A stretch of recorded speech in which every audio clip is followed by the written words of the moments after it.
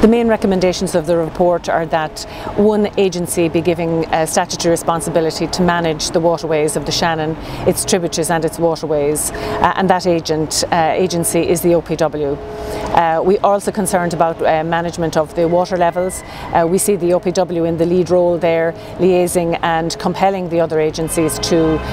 carry out particular works at particular times to minimise flooding along the Shannon catchment.